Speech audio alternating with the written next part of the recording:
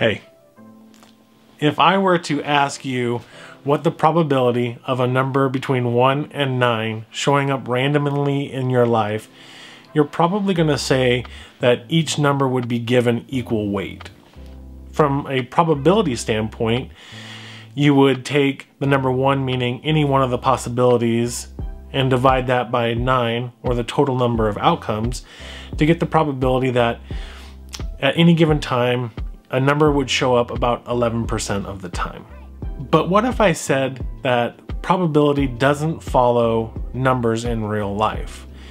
Instead, there's a law within probability and statistics called Benford's law. And what Benford's law states is that the numbers 1, 2, 3, and 4 show up a significant amount of time more than the numbers 5 through 9. In fact, the numbers 1, 2, 3, and 4 show up about 70% of the time compared to the 30% of the time that a number 5 through 9 would show up. So you're probably asking a question that I asked as well. Is this accurate? And that's a great question. So today I want to talk about two things. One, is Benford's law true? And two, if it is true, how can that apply to us? So the first question we have to ask is Benford's law true? And to help test that theory, I'm going to look at a place that has more data than other areas in my life. And that actually is a newspaper. And I'm going to look at the money section because there are typically more numbers in the money section of the newspaper than anywhere else. And what I'm going to do is I'm going to circle the first digit of each number. I'm going to tally those up and put it into a graph to see if it follows the general Benford's law. As you can see, in general, my graph did follow Benford's law. But you may be asking, hey, Ryan, your graph does differ from Benford's law as well. And that is because the data set in which I was working with only captured about 200 plus data sets, where I was only working with about 200 plus numbers. In order to get that even graph that is shown in Benford's graph, I would need to work with a much higher data set to be able to better smooth the graph. So now that we know Benford's law holds true, we need to ask ourselves how we can use this in our everyday life. The first is a real-world application, and the second is for entertainment purposes. In the real-life application of Benford's law, corporations, governments, and individuals use the law to help detect fraud. This usually occurs in accounting firms, CPAs, or in reviewing financial documents. But what they do is they look at the general law of Benford and see if the data that they are reviewing follows the general trend of Benford's law.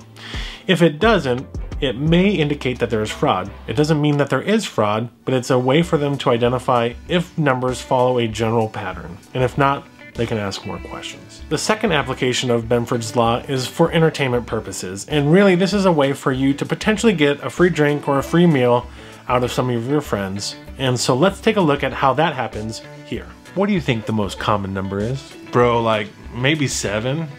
Good choice. You want to play a little game? Maybe the loser buys the other a drink? You're on, dude.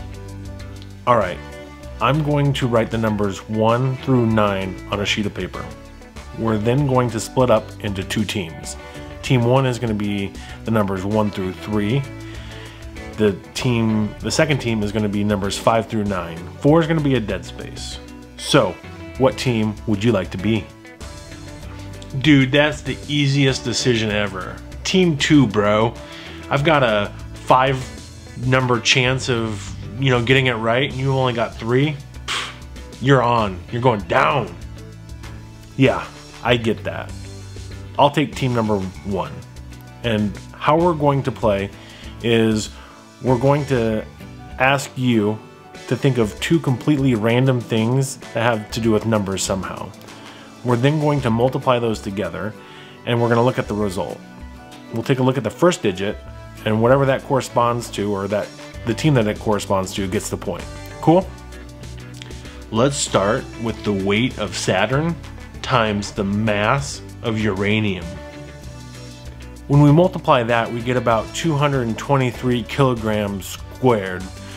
And when we look at the first digit, that's a 2, so my point. Dang it. All right, let's talk about the depth of Lake Tahoe times the price of an Amazon stock. You're getting more specific, but when we multiply that out, it comes out to slightly more than 3 million, and 3 is in my number category, so another point me. Oh man! Okay, what about the height of the Seattle Space Needle times the length of the Amazon River in squared feet? I mean, you are getting pretty specific, but even when we do that, it comes out to 12 billion square feet, and well, 1 is definitely in my category, so point me. I think you owe me a drink. Oh, dang, I don't know how you're doing this, but I don't like it. But a bet's a bet. I'll pay up. That is Benford's Law. Is it something that you're going to come across every single day? Probably not, unless you're an accountant, a CPA, or dealing a lot with numbers day in and day out. But is it something cool that I think you may find interesting? I hope so. That's it for this episode of Take 10. We'll see you next time.